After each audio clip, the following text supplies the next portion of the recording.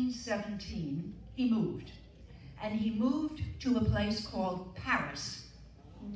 And the city of Paris. And he loved Paris. He loved that city. And, you know, he was getting well known in America.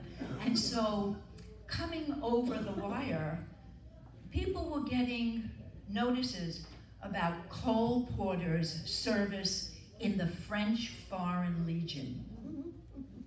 And all of his heroic escapades in the French Foreign Legion. And that stayed with his biography his whole life. Not a word of it was true. He loved Paris. He was partying and he was doing everything that he could do to have a good social time. I love Paris in the springtime. I love Paris in the fall. I love Paris in the winter when it drizzles. I love Paris in the summer when it sizzles. I love Paris every moment of the year. I love Paris. Why, oh why do I love Paris? Because my love is here. When love comes in and takes you for a spin, ooh la la la, say magnifica. When every night your loved one holds you tight, ooh la la la, say magnifica. But then one day your loved one drifts away, oh la la la, it is so tragica. But then once more he whispers, je t'adore, c'est magnifique.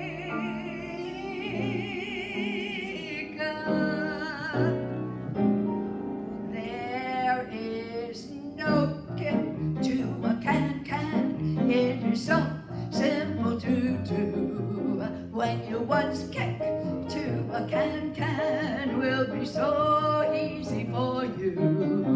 If a lady in Iran can, if a shady African can, if a Jap with the slap of a fan can, maybe you can too. If a chief in the Sudan can, if the hefty Aga can, if the camels in his caravan can, maybe you can too. I love Paris every moment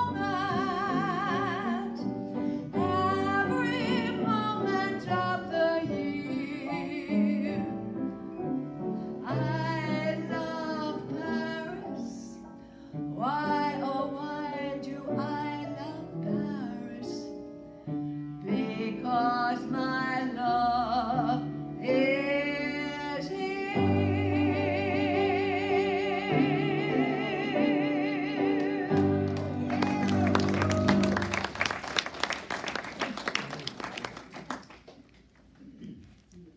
In 1919, Cole Porter got married.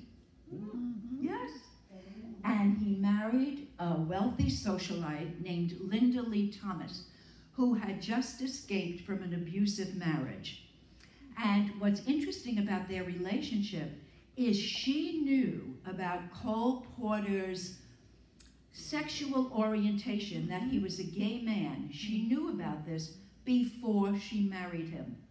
But she loved his warmth, she loved his humor, she loved his music, she loved everything about him. And despite his escapades or whatever he was doing, she didn't mind that. And they had a long-standing, loving relationship until Linda Porter's death. Now, I mentioned before that Cole Porter was known as the Great Sophisticate, and his songs about love were absolutely extraordinary. In the still of the night, as I gaze from my window at the moon in its flight, my thoughts all stray to you. In the still of the night, while the world is in slumber, all the times without number, darling, when I say to you, do you love me as I love you? Are you my life to me, my dream come true? Or will this dream of mine fade out of sight, like the moon growing dim on the rim of the hill, in the still chill of the night?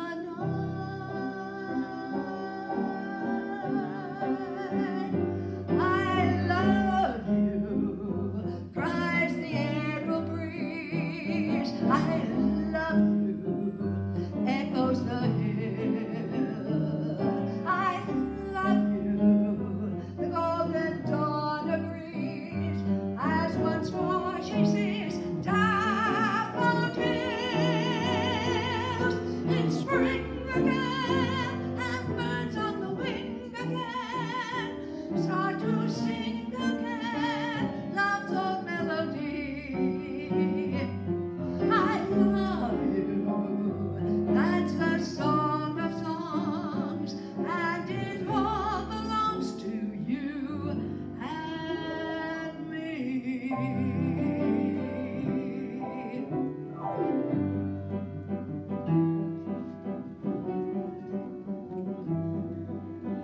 When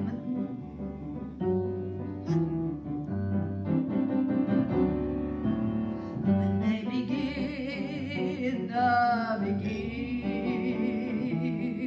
it brings back a sound of music so tender. It brings back a night of tropical splendor. It brings back a memory evergreen. I'm with you once more down by the shore, and down by that shore an orchestra's playing, and even the palms, they seem to be swaying when they begin the begin. So just let them begin the begin, let them play, let the stars that were once afar return above you, till you whisper to me once more, darling, I love you. Then suddenly you'll know what heaven we're in, when they begin the begin.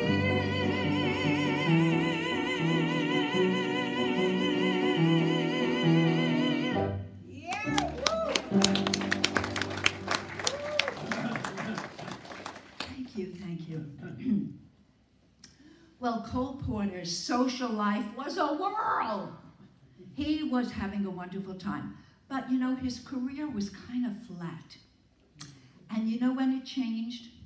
When Irving Berlin introduced Cole Porter to the producer of a show called Paris. And he was hired to write the music and the lyrics for this show. Now, Cole Porter is known for his outright bawdy lyrics. And at that time, there was little talk of sex, right? It was very prim and proper on the Broadway stage. But there was a saucy French performer in this show, Paris. Her name was Irene Bordoni. And she stopped the show cold with her rendition of Porter's Let's Do It. Because like I said, you know, there was no talk of sex on the Broadway stage, but having the birds do it, the bees do it, and the fleas do it changed all of that. Birds do it, bees do it, even educated fleas do it. Let's do it, let's fall in love. In Spain, the best upper sets do it. Lithuanians, and let's do it, let's do it, let's fall in love. The Dutch in old Amsterdam do it, not to mention the Finns, folks in Siam do it. Think of Siamese twins, some Argentines, without means do it. People they in Boston, even beans do it. Let's do it, let's fall in love. Romantic sponges, they say, do it. Oysters down in Oyster Bay, do it. Oh, let's do it, let's fall in love. Cold Cape Cod clams, against their wish, do it. Even lazy jellyfish, do it. Oh, let's do it, let's fall in love. Electric eels, I might add, do it. Though it shocks them, I know. Why ask if shad do it? Waiter, bring me shad raw. In shallow shoals, English souls do it. Goldfish in the privacy of bowls do it. Let's do it, let's fall in love.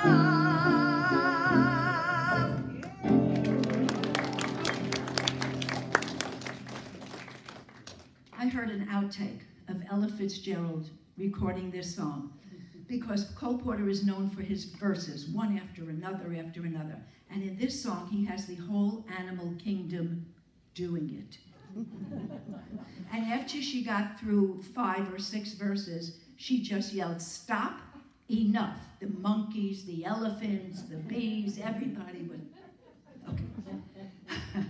2 years later, Cole Porter again created quite a stir on Broadway when the show The New Yorker premiered, because that show had a song in it about the oldest profession in the world. What was that? Oh, yes, exactly. Okay, I'm glad you know. Okay, yes. And like I said, at the time, they didn't talk about that on the Broadway stage. But the song was just too good to throw out. So what did they do? The show was called The New Yorker. So first of all, they